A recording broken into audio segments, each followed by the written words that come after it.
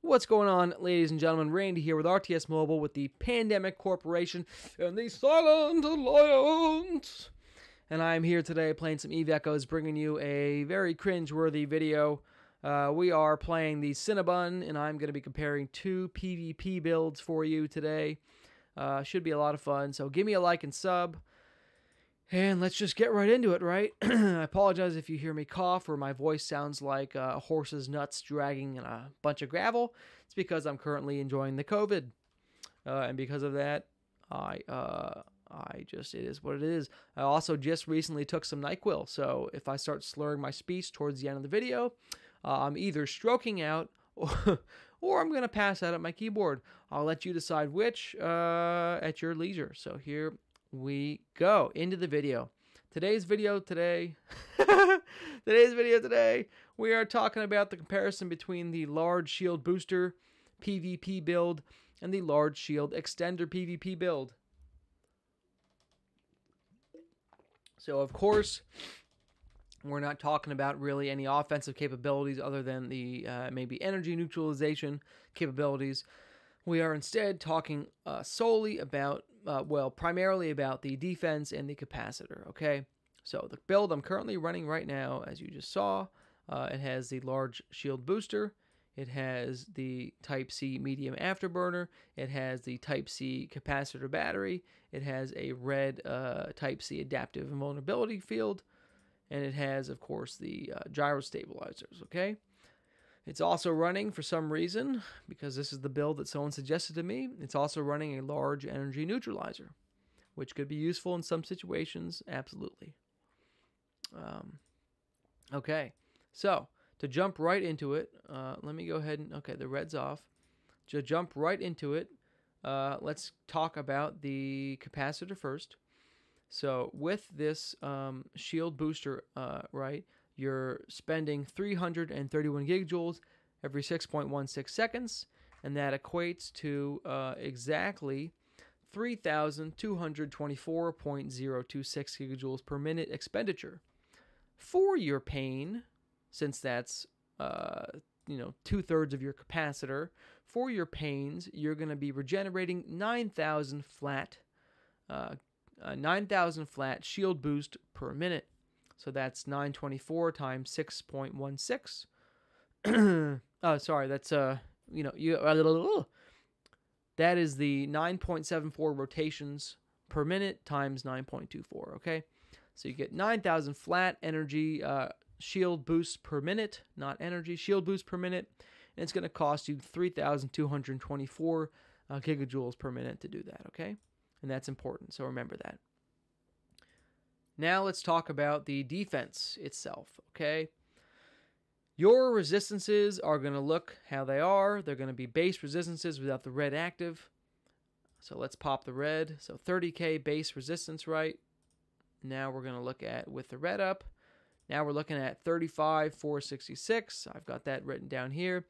Your resistances look a little bit better with your red active, but they're still not God's gift to Earth. Okay, so keep all this in mind when I talk about this next topic, okay?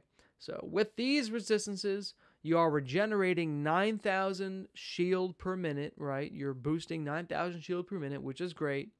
But it's not being, the amount of shield you're regenerating is not being impacted by an enormously significant amount of resistance.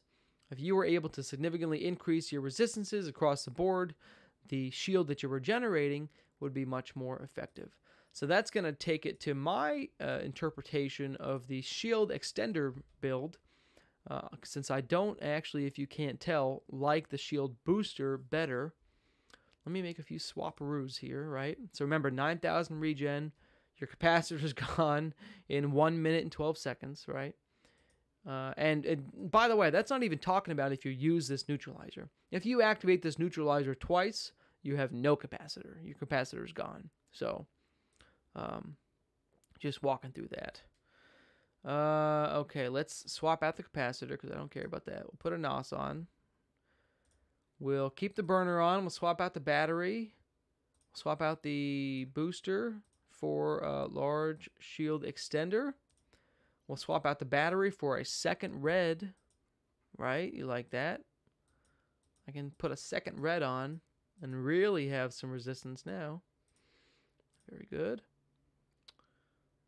Okay, fantastic. And I can swap out this rig that I have on. I have this Core Defense Charge Economizer 3, which increases my shield boost amount by 30%. So by switching to the extender, I can change this for another defensive rig, like a resistance rig or something like that. Let's put on, well, I don't care. We'll put on EM screen. Sure. We'll put on the EM screen here. And now my EM resistance will be pretty nice. My overall EHP just skyrocketed, right? You saw that between the extender base shield increase, right? As well as my increased resistance to EM. My base EHP is much nicer now, right? And let's go ahead and look at the capacitor. This capacitor is so stable, it could win a Nobel Prize. So I just want to point that out. This is a lot of gigajoules per second. This is going to out-regen a small, neutralizer or Nosferatu's, probably two of them on you at any given time. Of course, if you're fighting, like an Ashimu, you'll still have, your own issues with that, but that's different. So onto the defensive. Let's go ahead and undock here. And I'll talk you through the resistances and the differences between the regeneration abilities of the extender versus the booster. We'll wrap this video up soon. I know it's getting we're going on here, so just wanted to walk you through both builds and compare them. Okay, so let's pop both reds. Let's get everything rocking and rolling. You can see that my EHP is enormously higher.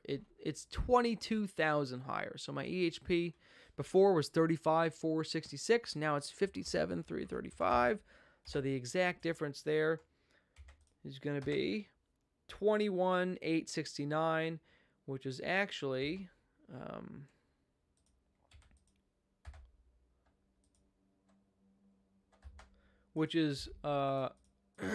like a 39% increase. So you're getting like a 39% increase in your base EHP just by having the extender with the additional resistance and the additional red on, right? Before even popping your extension. So already out at the gate, you have a lot of additional regen. A lot of additional EHP, okay? Your capacitor is stable as a mofo, which is also great, right? So now the only thing left to talk about is what is the actual regen differences and cost per minute differences of the extender versus the shield booster, okay? So I've done the math for you. Thank you, Randy. You're welcome. I'm the best. That NyQuil's starting to kick in. I'm seeing spots. Or it's a sign for a heart attack. I don't know. Call the Naked After Dark hotline and find out for yourself. Okay. Large shield booster. All right. So, okay. Okay, great. So the power grid requirements are substantial, right? The power grid requirement for the booster was 322. The shield boost amount was 9,000 per minute. The activation cost per minute was 32.24. So compared to the extender, the power grid is almost double that. It's 631 power grid requirement, which means I can't fit that large nude if I wanted to, right?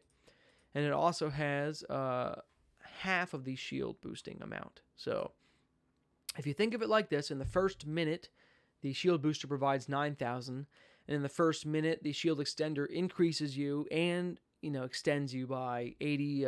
What's those two combined? 8532. They're pretty similar in the first minute as far as actual, shield hit points given. Okay. After the first minute, yeah, the shield booster is gonna be a little bit over 2 times the amount of shield regeneration. Like tangible, the literal shield regeneration is going to be more than double the extender after the first minute. But for the first minute, they're neck and neck. Now you have to think like this: in that first minute, and a lot of battles aren't going to last longer than a minute, right? With your Cynabal, they're going to be, for PvP, like, you're not talking about, you know what I mean, things going on for an hour. It's not going to happen with a Cynabal. Cynabal does way too much damage. It's a super crazy high DPS ship. It's extremely slick, and it has pretty good tankiness. So a lot of fights will end within the first minute or two. But for the first minute, the most intense part of the PvP, right? You are gonna have significantly higher value per shield point from the extender, because the extender is going to give you similar, overall shield boosting throughout the minute, but it's going to be applied to way higher resistances. Now, your resistances are massively higher. We were in the 50s before on EM and thermal, right? Now we're in the 70s on the EM. We're almost to the 70s on the thermal. We're out of the 60s into the 70s on explosive and kinetic. So you have now massively increased your shield resistances.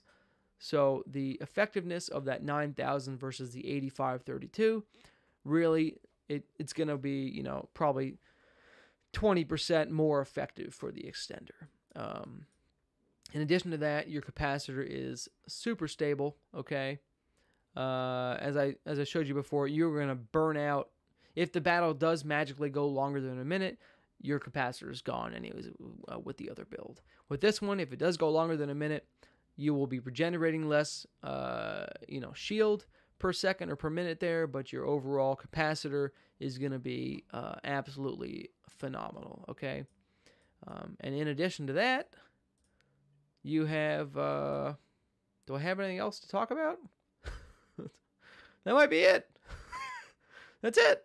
The NyQuil is definitely kicking in. So, there you go. You can make your own decision. For the first minute, I would give the victory firmly in the court of the Cynabal's large shield extender build.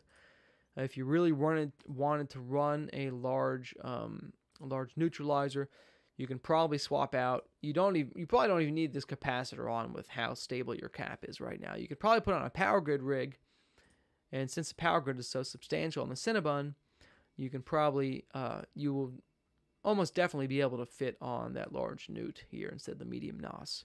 So maybe that's the build you go. The cap is so stable right now. Maybe you drop this regeneration rig, and you go ahead and put on a power grid rig.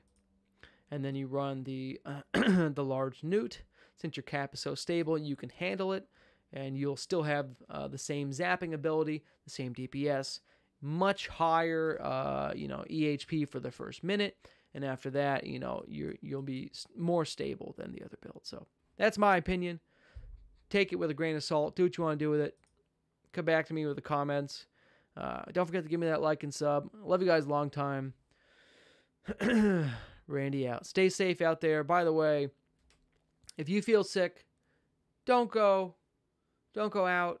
Don't go to work, right? My whole family has COVID right now because one of our idiot coworkers decided he felt sick, but he wanted to come to work and get the job done. That's literally what he said. He wanted to come to work to get the job done, right? It's like, no, dog, work at home if you have COVID, okay? You don't need to be putting people through this shit. It's ridiculous. But anyways, thanks for watching. Love you guys a long time. Randy out.